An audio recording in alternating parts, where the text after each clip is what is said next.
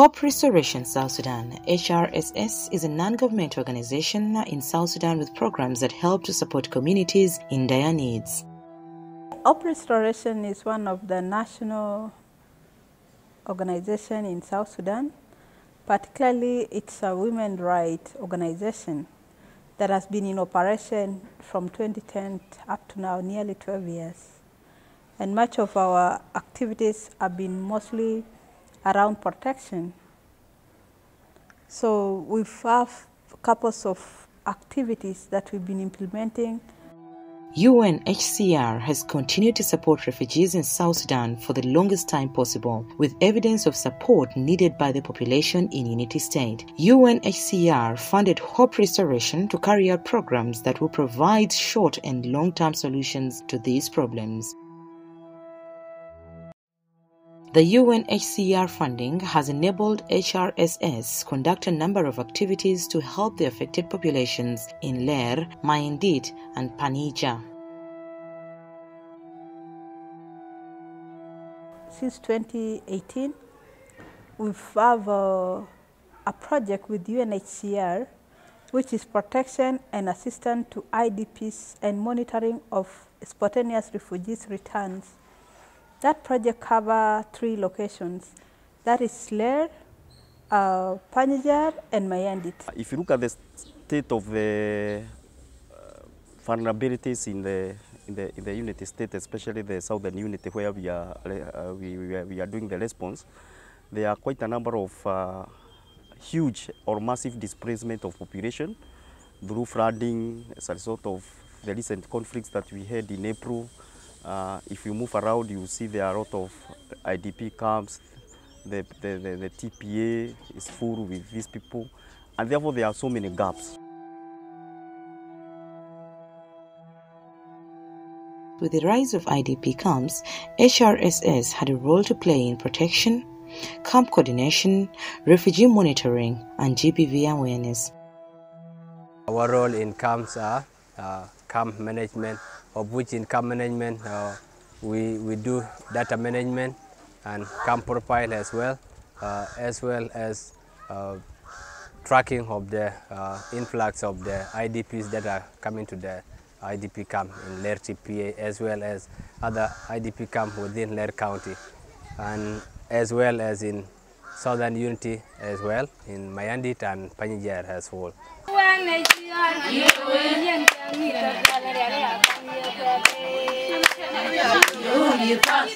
The communities have testified that HRSS services came at the right moment and have made them resilient and empowered them with skills to help them to sustain their livelihoods.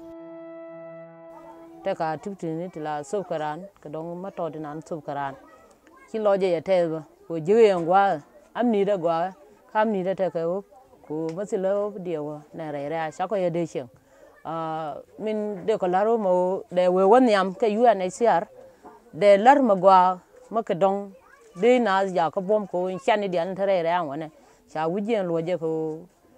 The L1 project is an emergency quick response project that helps the displaced communities have a comfortable life even though displaced. L1 project, we are doing the cash transfer, that is, we are doing cash-based intervention, where we are giving money to unconditional cash to our PSNs, and this one has actually helped them. We have also provided distributed CRI, called relief items, to them. We are also doing the shelters, temporary shelters, for those who have been displaced by flooding. And UNHCR has been very instrumental in this because they have provided, for us we are doing the structure, and then we are getting the plastic sheets from them so that we now do the temporary shelter. So these are the major 3 activities or 3 components within the ROI activity that are main project that we are implementing. And currently we are at halfway. Actually, we are anticipating to have completed the project by the end of either December or January within this short period. Yeah. Galong, here Kataya, Banen, Balare, one of Laramagua. When na Karamati Dwarba, Kianate corner, DT Silum, Tekaka, Betidian Moidwar. Masil ma jigra ne o de ko no do do baro do ko do be nyur ke je en wana mata ma gwa ma de long lo je te ze ka long mana zam ma gwa ma ko tong yi ko de yi lo je she ja ko ba kwa. The L1 project has registered support to the displaced people in a number of ways, hence reducing issues that would arise when the displaced people are not controlled. In the protection monitoring, I do train police and the chiefs on the human rights and child rights, also including case management. Whenever they can get the case, they can refer it to Hope Restoration, also to MSF Hospital, to UNIDO, to other agencies that are making services that are available within. And we train them with a referral pathway so that they can know where to refer the case in case it happens. And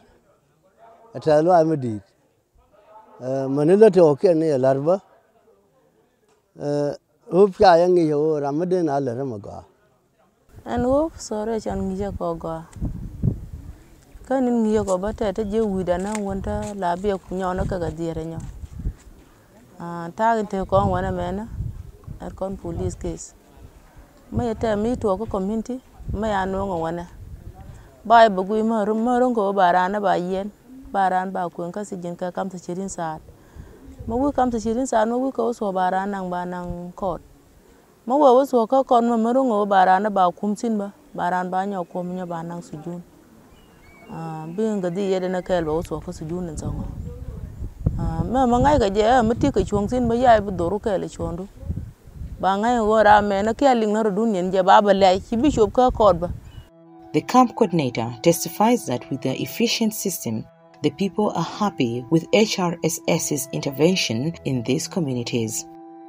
We have managed to at least put structures in place. The structures that I mean are the shelters. We have managed to at least give the most vulnerable people that are living in the camp shelters, of which their living standard has changed. There are a number of people returning to their counties that they had previously fled due to the crisis.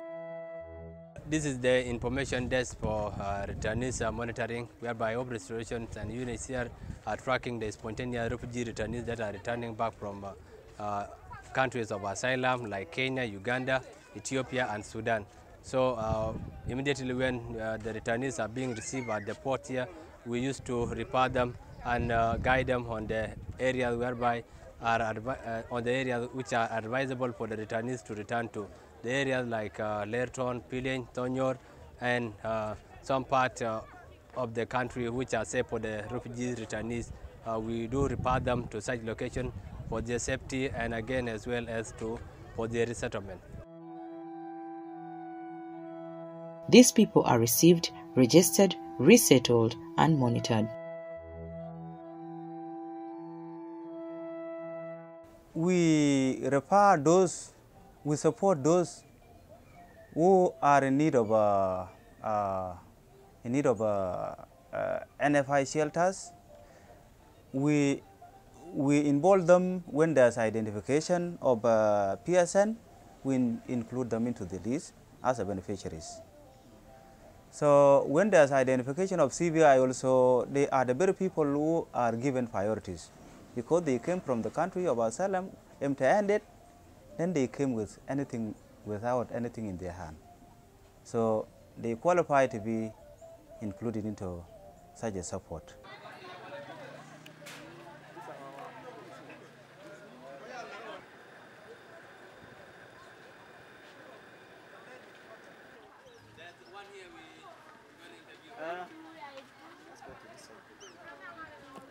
Con ka kui tie ya la ra ko ma boy ko ai chokron mu di da long ko lo ja te na di to ya te tie ma ya te sin malaria la ko ko chang o ya nyu tip ta di jen ne te gwa ya gwa an tie ya la ra ko ma ngor ko ya nyu go ma gwa ma ko.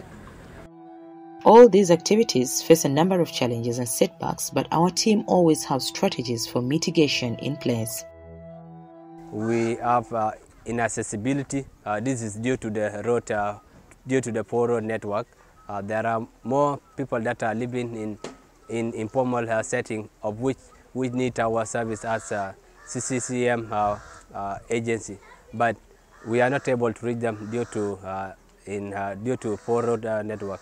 In take good example, we have location like Tochiriak. Tochiriak was one of the biggest IDP camp in Southern Unity during the crisis until April incident that happened between the county of Mayandit, Ler, and Koch, whereby the IDPs that were living in Tochiriak were displaced due to that incident.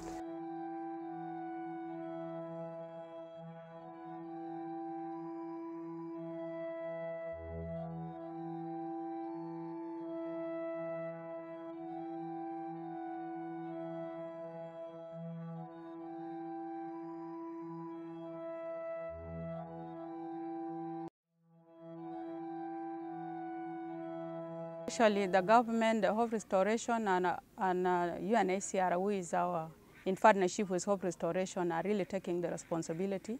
And also the community are aware of the accountability. Whenever there's cases, they have to also be accountable, and they are also taking the responsibilities. When I came to Ler, we had a lot of stigma in women. The trauma was high, and the women were not able to access the center due to cultural beliefs and practices. So since I came, I've seen women are coming to the center. They are happy, as you can see, talking, interacting. They did not have this platform. Kan medan ya teriak ke daman paingwani dan we. Kan wo teriak medit. An wo ko pot ko na gat ka. Ya pot na gat ka ngan ya ngau jen te ka ne ri kon ka ngan pai da gat me jole kam se shur. Lakin ke shoba si te shur min de sha ru ngan wo ka wo ngan kan wo ngan na kwa. Wo ngau ngar kan. Wo ngau ngar này đang bakal ukata kail nga wo kon yen kailon ka wo ko but kailon ka min sele lar ka dor ga war lar ka shang ka wara kan lakin me ya su kalani kan wo ngalo nyo bin me bin wo ngabi je nyuro wan mo jiop ya nga jore du mu ya ji ngan barore na man ya nga malare mi ji ga ji adu ka ngan barore na ya je ya le de je ya nga kana kan yiga tengi yada na kare pa ngwa ni mani wero da mana ye fale udi ro da na ku ngan ye tere mu di ma jala gar ma tot ka kan ka nga adu malo no udi ro da. In this center we've been offering, or we do offer, psychosocial support to GBV survivors, and at the same time women are trained on various skills. Kwa ko ya mo ke koro lo ko jan ko na ri kon te na te lawo kwar lo ja te se o pe lo ko ya me a je duru xiang ya na ne chau de ba ka xiang mi ya ka ne chau de ba be la na go be lo je be lo sin ka be mo ka ma lo ya na lo je sin ko na ko na ko ja ka o pe lo. Okay. This is one of the house that Hope Restoration constructed in partnership with UNHCR in 2020. In Ler County, we were able to construct 35 houses. So this is one of the houses we constructed. Igwa o ya ben kon metaw wana me kon ne kun nyoro ye ya wala dul ka ya no pi ka ya no jer jen yigwa ko kiyo no wal churon. The success of these programs have made both the organization and communities testify that the society is empowered and ready to sustain their livelihoods. Hope Restoration, hope for the vulnerable. Actually came from school, but I didn't have anything to start, but Hope helped me out with some money. So I started my own business. One, let me show you. I got to sell this to women and also playing their hair. This is one of the ladies who benefited from the cash for GBV survivors. women at risk of GBV. And she has been able to get some income that now she's supporting herself. And plus she's focusing on going to university, so this will help her also continue with the education. Hope Restoration is in the ranking now in our humanitarian fund here in Lair. We really appreciate that, because when they do some things, okay, they do it and you will see that one. They are not just consuming the money without anything doing. I really appreciate the UNHCR helping them. They're helping the restoration for the construction and the rest of activities. I want to tell them that just attend your program to help them. Were it not for our partners, UNHCR will not be able to do what we have done today.